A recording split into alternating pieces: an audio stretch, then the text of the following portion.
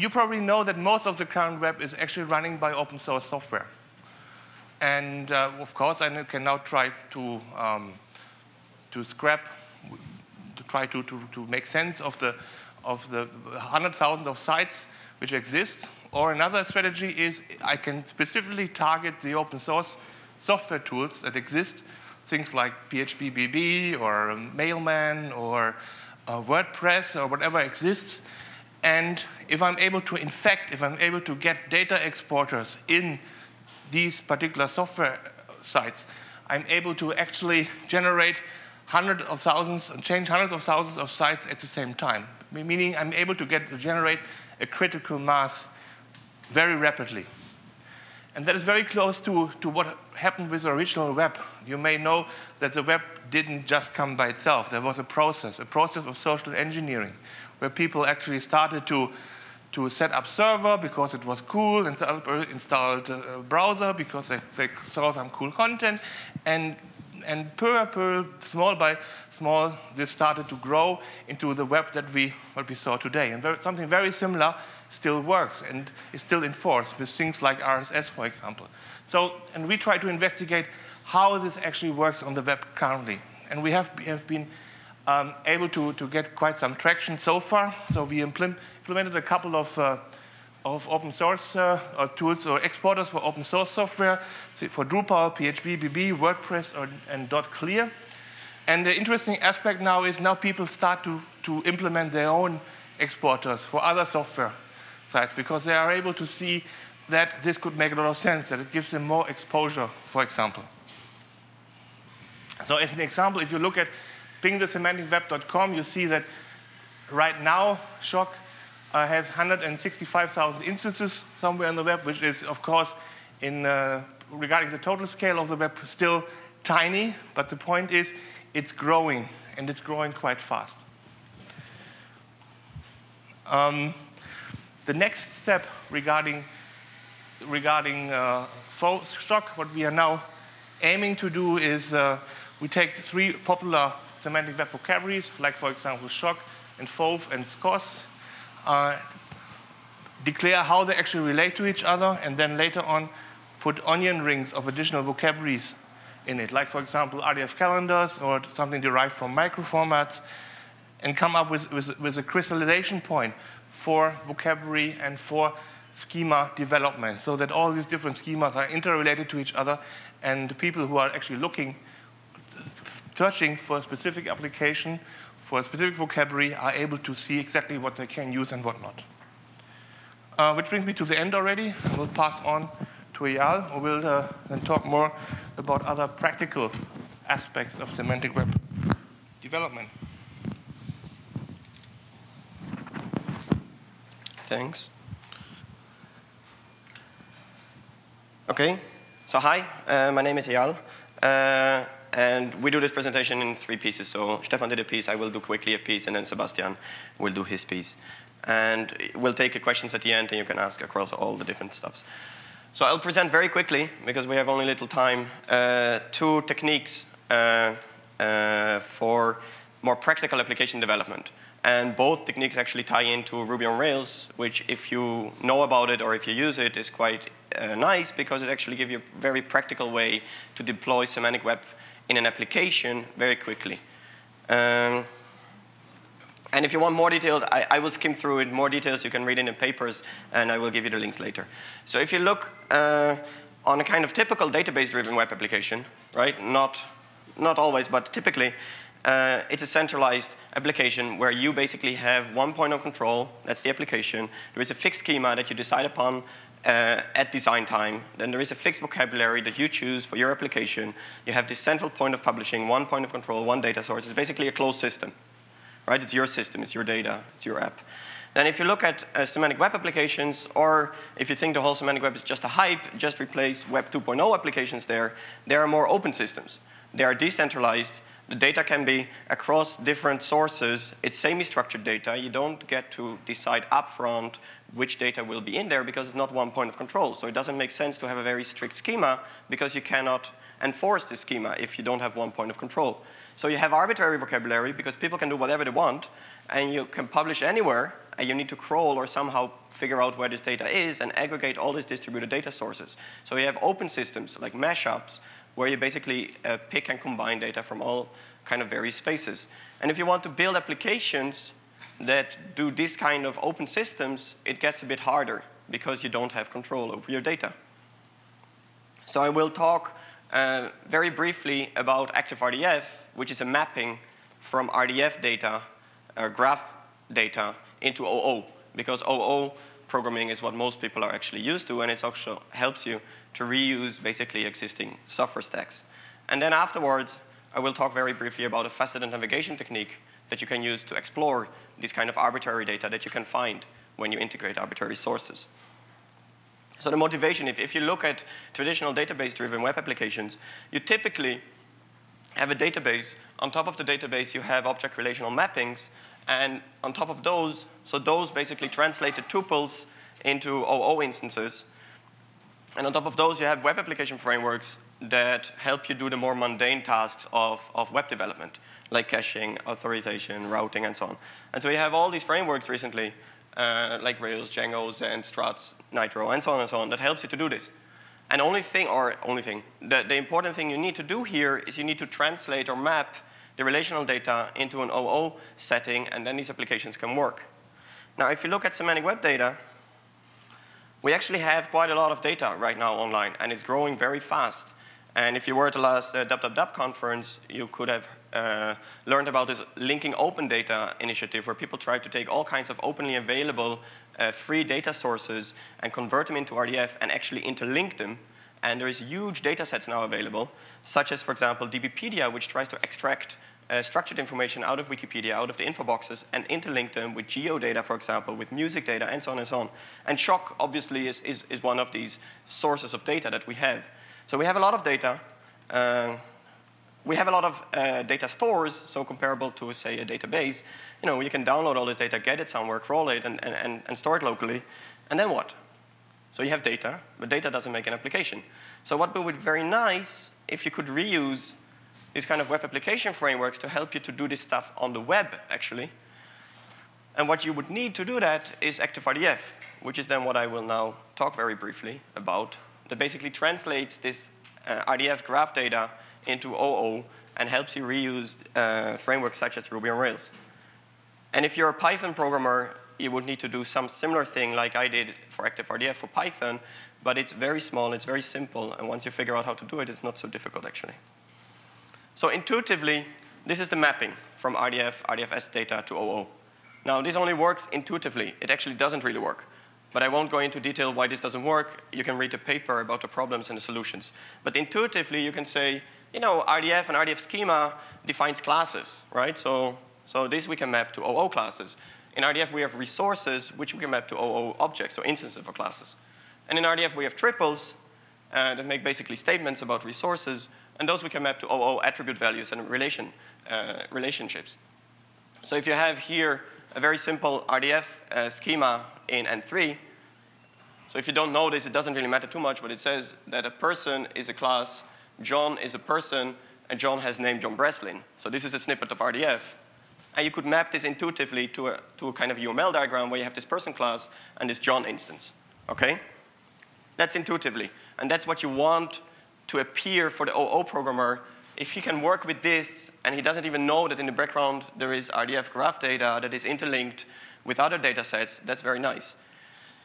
Except, again, what I said, it doesn't really work like this, but you can make it look as if it works. So the examples is you get Ruby code that looks like this. If you know Ruby code,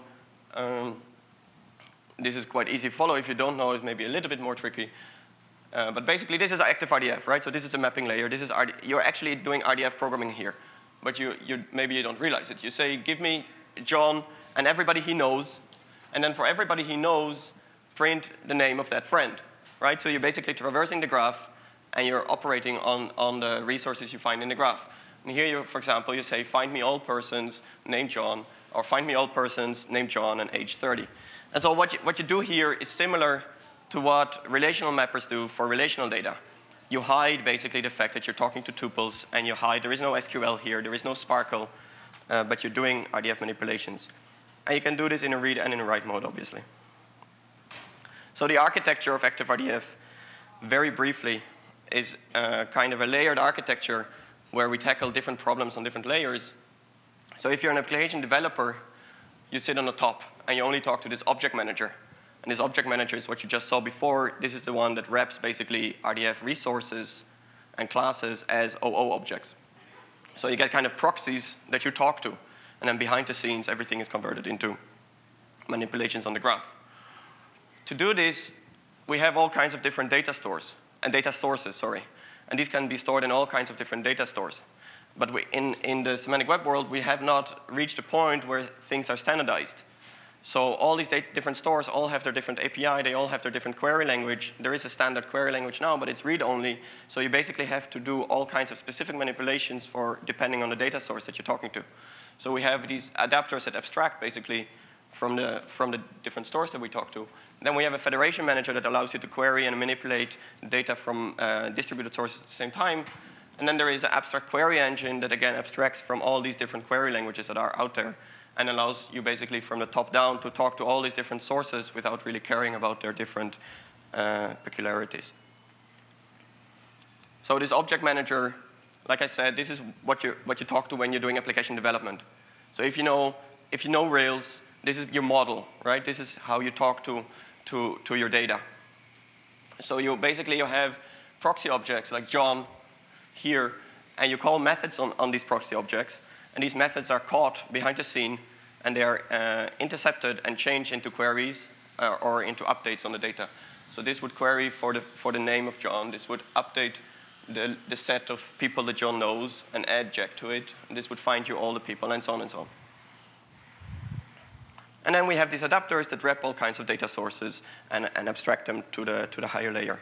And the interesting thing is that you can use these adapters also to wrap non-RDF data.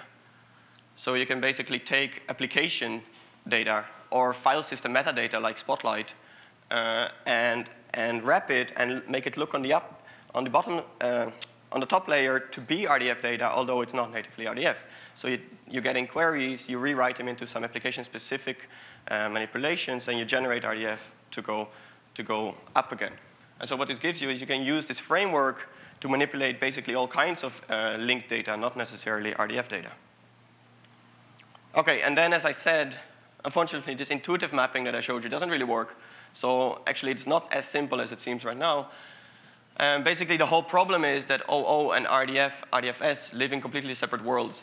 So in OO, class definitions are basically templates in at least statically typed OO languages.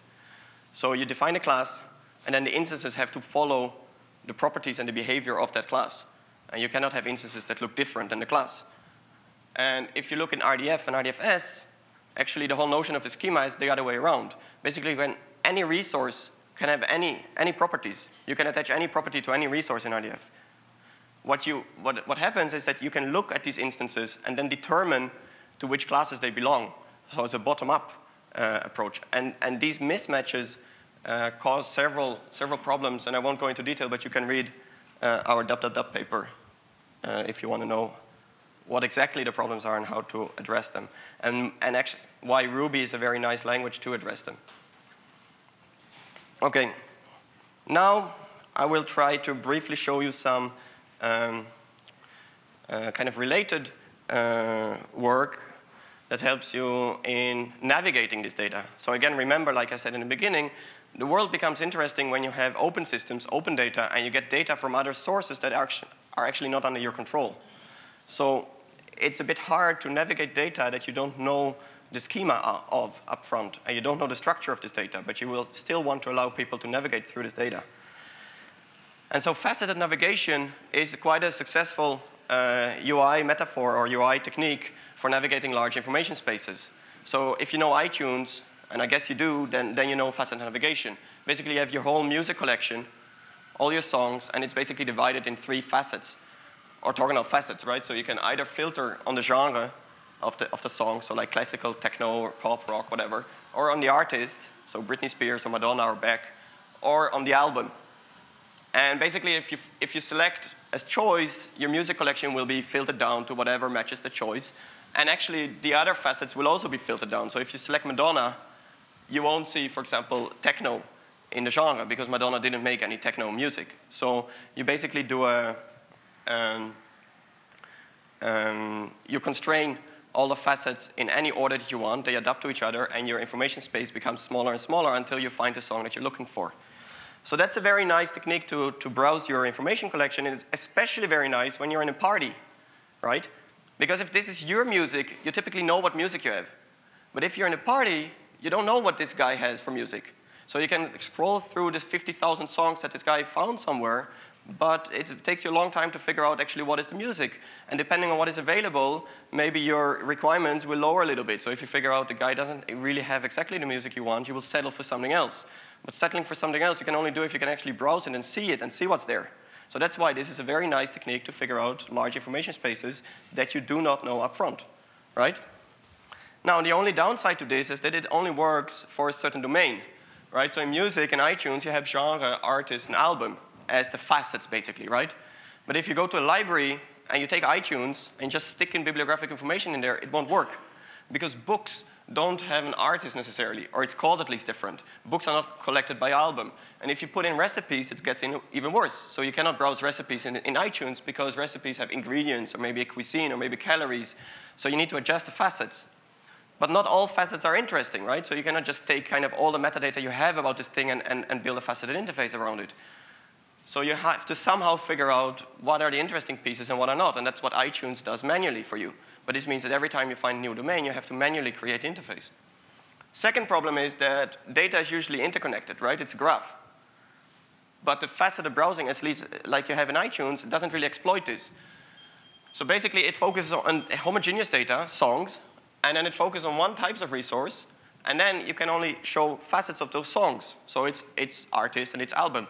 But you cannot search in iTunes for all songs written by an UK artist, because it doesn't actually know that these artists are from the UK. But even if the data was in there, that Britney Spears is American, iTunes doesn't let you to make these kind of join constraints. So you can filter, say, on all things written by Stefan, but you cannot filter on all things written by somebody who is 30, because this interconnectedness of the data that's not reflected in the user interface.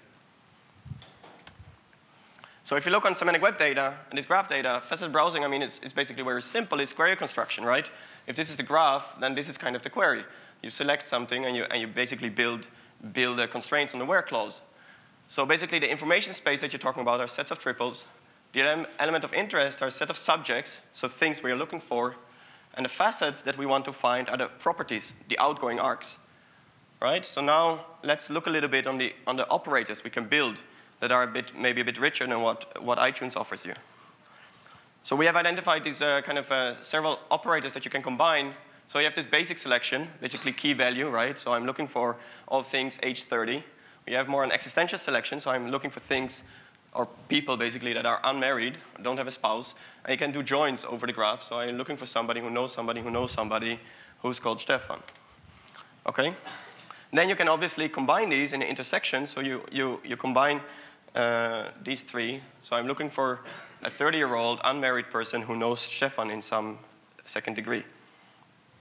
And then it's very important to realize that in an RDF graph and in a directed graph, the direction of the arrows is usually quite arbitrary. It just depends on the guy who wrote the graph if he goes in the one direction or in the other direction. But very often you want to query the graph in the other direction than the data is. So if I have data saying DERI employs somebody, I want to find everybody employed by DERI. Or I want to find everybody who is employed by somebody, right? So everybody who's not unemployed. Or I want to find everybody employed by some company in Ireland. So you have basically the same operators, but they go in the other direction. And you can obviously intersect them as well. So now I have very little time left, so let me just go briefly to the ranking. Because we talked, so basically the steps you do in a kind of a faceted navigation algorithm is you select the resources, right? So these are all the things under consideration. So when you start, it's basically the whole music collection. But then when you filter on the genre, it's a smaller set of the music collection. Okay, so this is the first thing you do. You build kind of the resources under consideration. Then you look at the facets in that collection. So this would be basically the outgoing properties. And then you want to rank the facets because, as I said, not all these facets are really interesting. And you want to somehow figure out if you can automatically find these facets. So select resources, select all subjects for a certain constraint. Then the outgoing arcs is select all the predicates for the same constraints. And now let's look a little bit about this ranking. So basically, if you realize that faceted navigation is basically constructing and at the same time navigating a decision tree. So when I, for example, have this bibliographic information, I say, okay, I want to first filter everybody, all the things written by Stefan, so author Decker, and in those set, I want to filter everything written in the year 2000, and then I basically find he wrote papers on 3 topics that year, okay? So I'm basically browsing through the decision tree, and maybe if I select this, I will kind of see the information space, and here the information space I see at this point is larger, and up there is even larger. But then the order in which I apply these facets while I'm browsing affects the decision tree, because I could also first select a year. So I'm just looking at all publications in the year 2000. Then I'm looking at the topic, and those are different topics, right? Because I didn't say yet that I'm looking only at Stefan's papers. So then I select logics, and then I could find Stefan in there. So there's a different way to get to maybe the same information. And that basically gives you a hint on what you could do to rank these facets, is you can look at a kind of optimal decision tree construction, where the decision tree basically affects the efficiency of navigating to some resource in your information space. So basically, we identified 3 properties you can rank on, 3 metrics you can rank on. So first one is actually more from a user interface perspective, is that the cardinality of the facet, so the number of choice values you have. So if you have to choose from 300 authors, that's quite difficult. First of all, UI-wise, but also once you choose one of the authors, you're basically going very deep down into the information space. So versus if you have to choose from 5 publishers, the chance is, first of all, it's easier to pick from 5 publishers, like from 5 music genres. Also, the chance is that your information resource that you're looking for is in one of those 5 is obviously higher than if one from the 300. So this is kind of the formula that goes with that. You can read, again, this, I give you at the end links to the papers so you can read more in detail there. Then you have basically the balance of the information resources under each of the choices that you have. So say if we look at publishers, right? So this is, again, bibliographic data. So if you look at a set of papers, if 82 of them are published by the Springer company, right? And the rest of all the companies only have 18% of the papers, right? And selecting publisher as a kind of a point to decide right now is not very optimal because the tree is very unbalanced.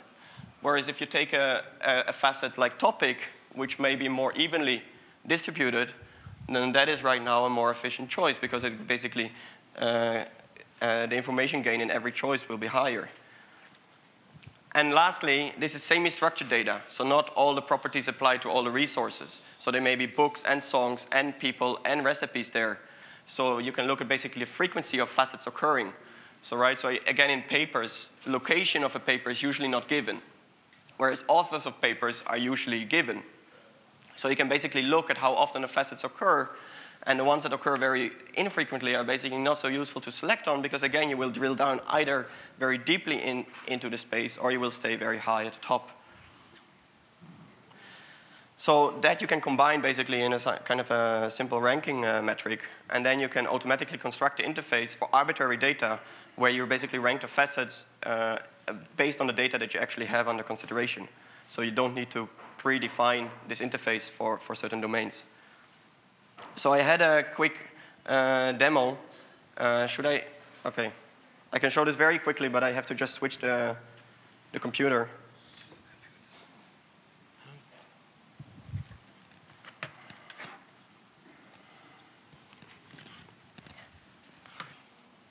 The shock stuff that Stefan was talking about. So just a little bit of explanation. Yeah, this is okay. So what we're looking at here, this is a kind of an RSS feed reader ++. So we have shock data, what Stefan was explaining, that comes from all kinds of community sites, so forums, blogs, wikis, or actually not wikis, but mailing lists. And we aggregate them, okay? So this is just a very simple prototype application. And we aggregate this data, and we build a simple kind of feed reader on top of that using ActiveRDF So this is built on Ruby on Rails and ActiveRDF, and using the facet navigation, which you will show see in a second. So you can basically read a certain forum, and this then comes from a blog of somebody. So we aggregate these blog posts, and you see the replies basically from this guy, and you see some metadata there at the top. And here are all his posts. And here is basically the facets that we found in this small information space. So this is basically his blog data. So you see he published in this export in 2 years, in 2006 and 2007, in all kinds of topics and so on and so on. So we can just read a couple of posts, just look through these posts. And then we can do kind of lateral browsing, where you, for example, like in a feed reader, you could do the same. You could click on a tag and jump to all the posts described by the tag. But now we have much richer metadata from all these sites, because all these sites are exporting SIOC metadata. So we can, for example, jump to all kind of posts written in that month. So now we're looking at posts from all kinds of forums in February 2007. And now this one comes from a guy named Fred, and we can read through that. And you see we have all kinds of topics mentioned there. But these can be very rich facets, right? Because SIOC can export very rich metadata. So SIOC can export, for example, metadata about the authors and their workplace. So now we can filter all the posts to people that work in Ireland, for example. So I can read only blog posts from people in Ireland, which is something that is not so easy to do with the normal RSS feed, because this information is not in the feed. But now people can choose what information about themselves they want to export. So now we're looking at Fred, and we can basically see some information about him. And we're now looking at all the posts from Fred, and we see there were some replies to his posts, so we can basically jump through the blogosphere or through the boardscape here. And I don't actually know where this information came from, so not all this came from blog posts. There is also information from mailing lists, from IRC, also people doing Twitter exports and so on, and you can aggregate all this easily. And the only thing I wanted to say, you can forget about the user interface, right? I mean, it's about the engine under it, but the whole thing, including the crawling, the logic, the facets, and so on, is all written in 250 or 300 lines of code using Ruby on Rails. So that's one of the powers you get when you build on such a framework, is that you can reuse a lot of stuff, and you don't need to actually do a lot of work. So this is very simple to build. OK, with that, I will just hand back to Sebastian.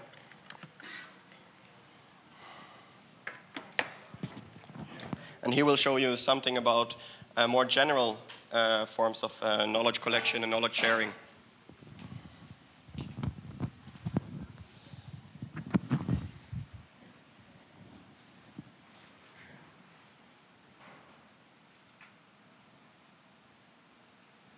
Okay, thanks, Ayel.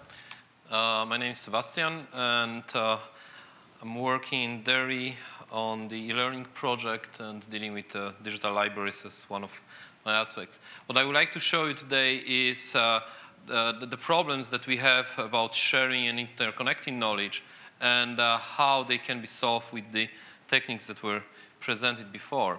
So if we look at the knowledge that we are trying to acquire using, for example, internet techniques, there are two problems that has to be addressed.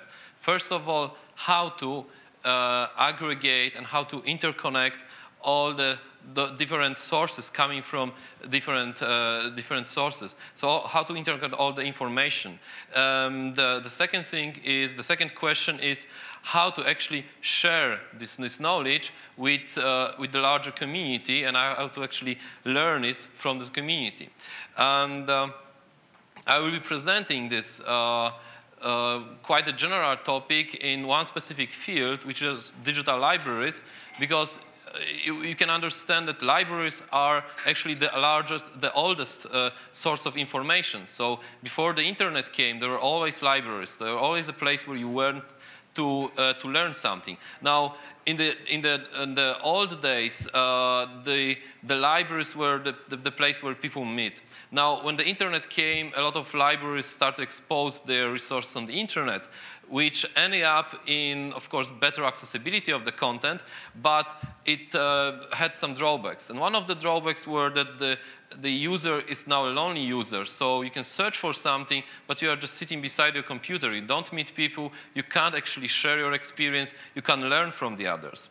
And if you are not talking about the libraries of tomorrow, so all the new aspects we would like to address and would like to help people is that, first of all, we would like to build on the top of existing metadata a semantic description, so that the metadata is not just a property value pair, but it's interconnected.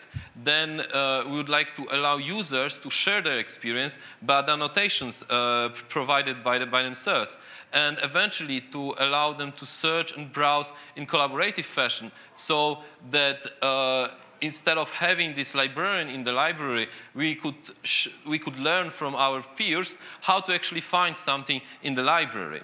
So if we go now to the list of the features that can support it, is that first of all, the semantics are one of the ways to interconnect the information.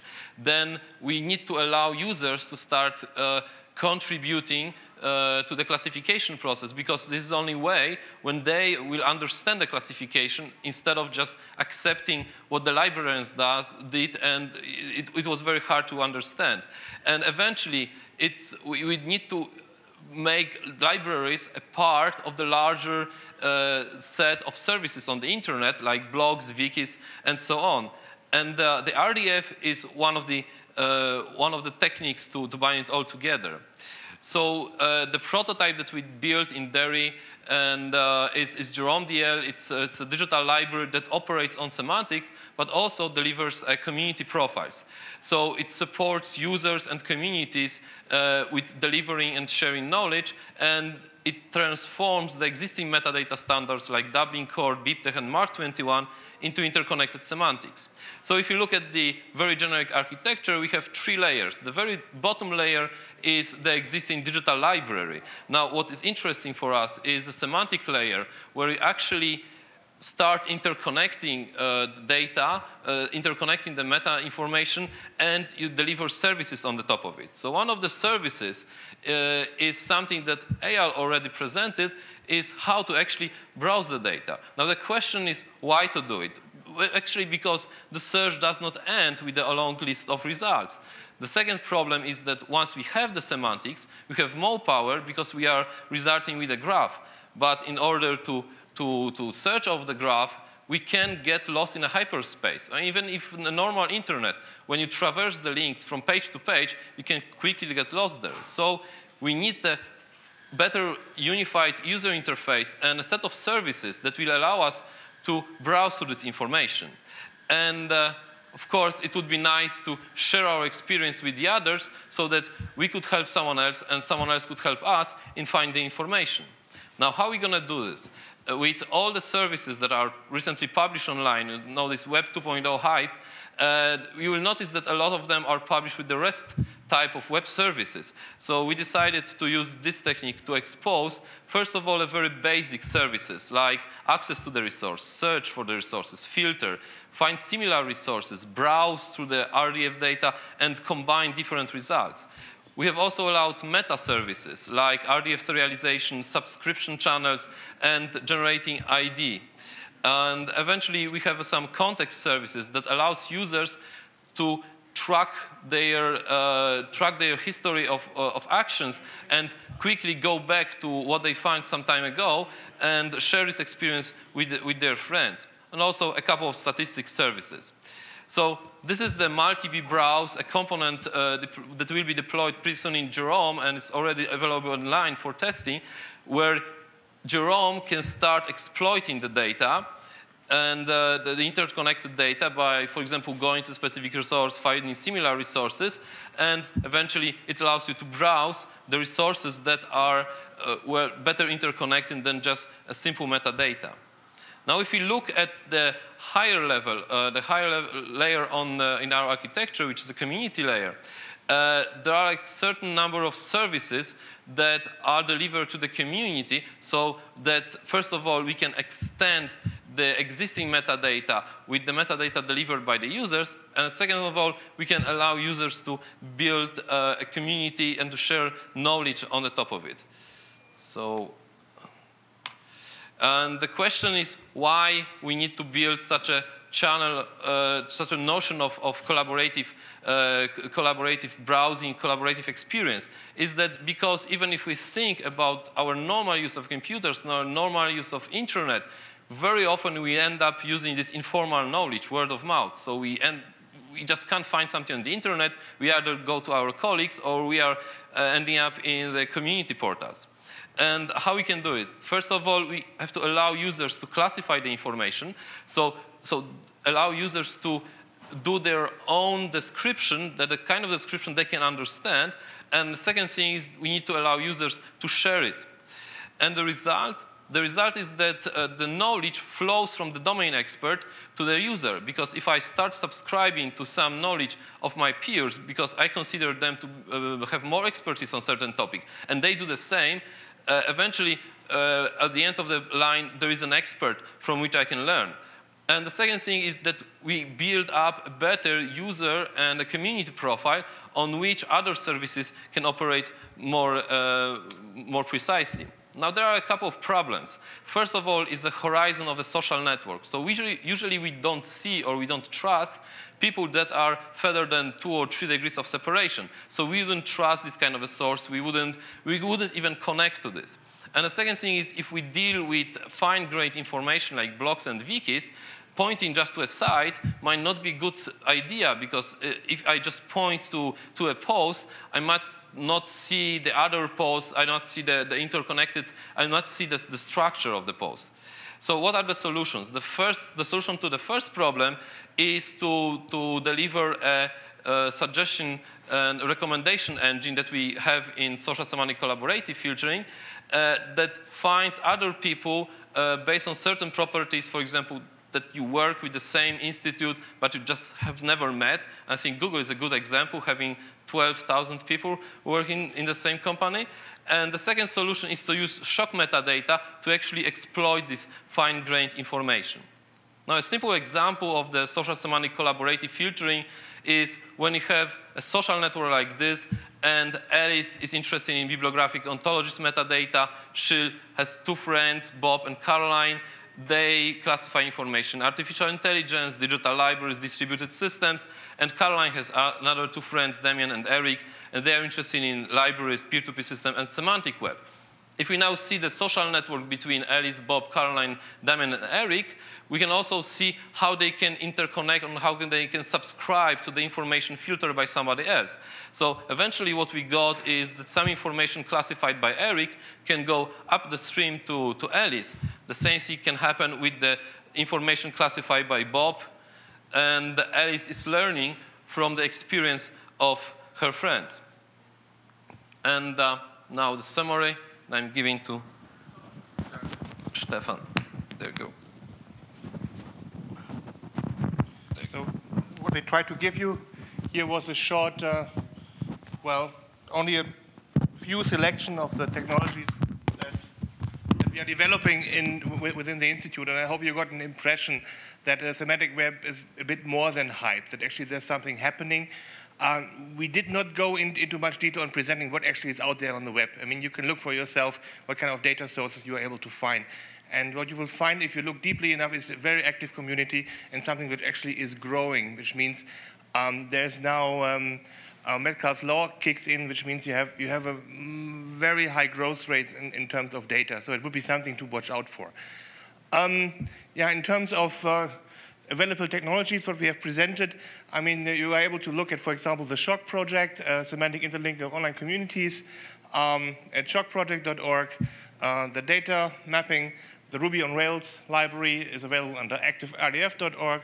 There's a digital library which incorporates some of the things that you have talked about at jeremydl.org.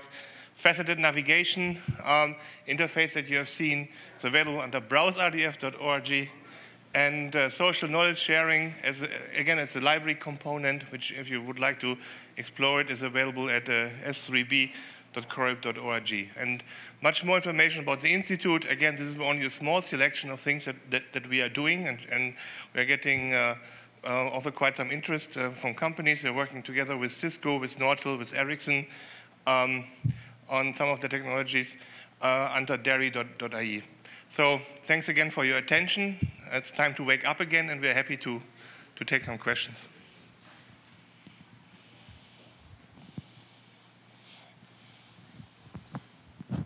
Yeah?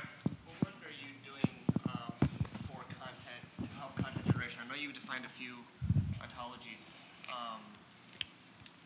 for content generation. Hello? No. I know you defined a few ontologies for content generation, but what work are you doing to expand content generation outside of just adding things to programs for automatic content generation? So one of the problems of the early semantic web development was indeed to assume that the user would generate too much content, which was never true, which was always wrong, because at the end of the day it was too much work. Now, the coming arrival of things like, or a site like Technorati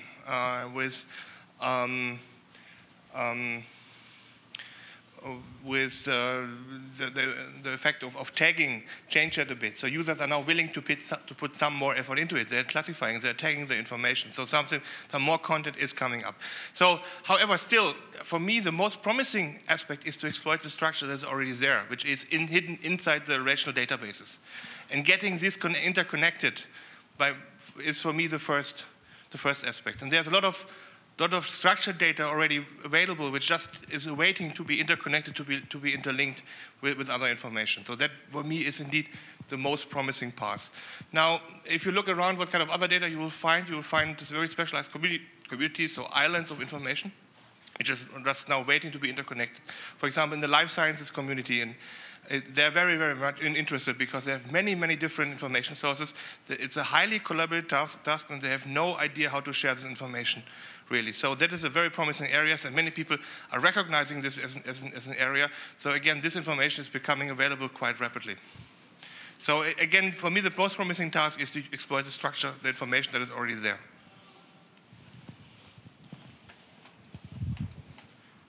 Any other questions? Yeah?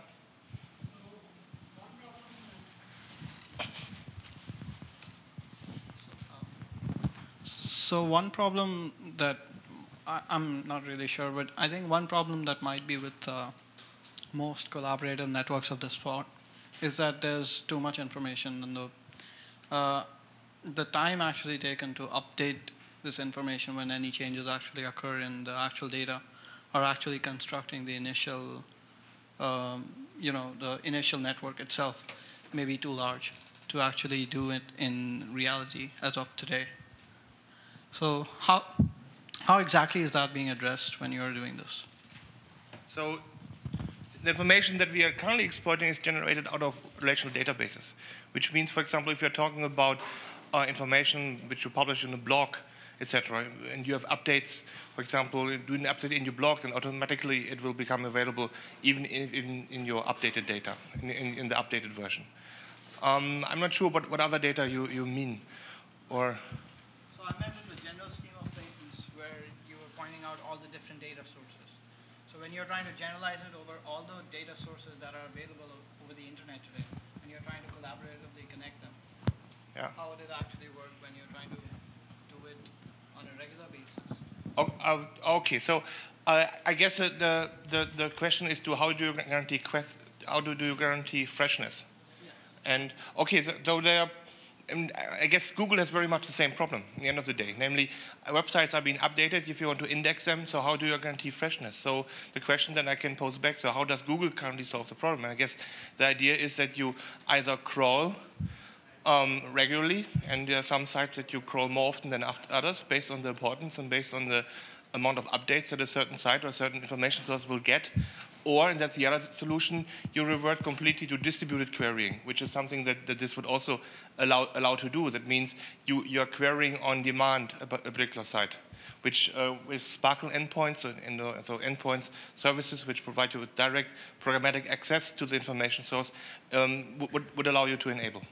So in effect, it's the same problem that exists right now on the web, only that with Sparkle endpoints, you may have a direct service and query interface, which you could use to have a direct querying system as well. But once you rely on centralized infrastructures, like, for example, a crawler, as we did in our examples, the same problems exist as in Google, which means you need to crawl quite regularly. Any other questions?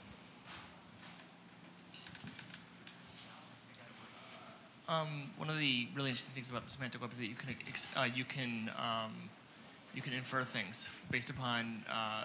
So you don't just have attributes; you have relationships between things, and so you can infer things based upon these relationships. So most of the querying that I saw were basically attribute-based queries. That's correct. There are a lot more interesting queries that you can do than just attribute-based queries, right? So how would that fit in? So, sorry, before we start talking about semantics, although you're right, stuff you saw was not attributes, it was interlinked. So there is a very big difference between key value pairs and interlinked data. And for example, this faceted navigation that I showed, or the stuff that Sebastian showed, was data that you can filter on or navigate on in multiple levels of the hierarchy. So you can browse through the graph. So it's not simple attribute value pairs, although it might look that way, but it's interlinked data. So that's first. The second question is, don't you want to do stuff with the logics that you have in this model? Don't you want to exploit this further, right? Because you can do more than just following the explicit information, right?